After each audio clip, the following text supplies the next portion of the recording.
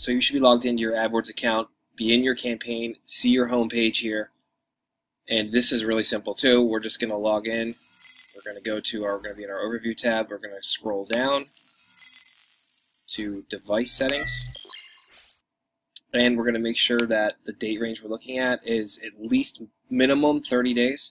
Ideally, the more data you have, the better. Right now I'm doing all time because this campaign is pretty new still. And you can see here we have clicks, impressions, click-through rate, average cost per click, number of conversions, cost per conversion, and conversion rate. Now if you don't see these columns, that's okay. It's very simple to do. You just simply go up here, go to modify columns, and you choose whatever you want to add, and then you just hit apply. Really easy stuff.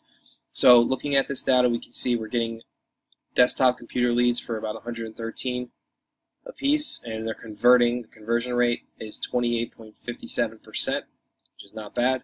Come down here to tab. We have mobile turned off 100% because the site we're running to is just not it's not that great on mobile, so we just don't want to waste the money on it. So come down to tablets.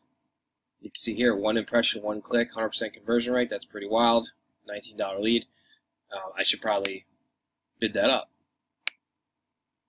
So let's increase that by 10.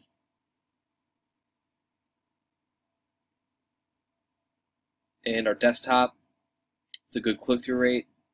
Let's say we want to get more leads from that. Let's bump this to 15%.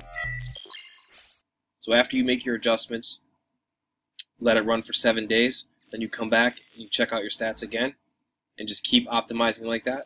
And it's really that simple, guys.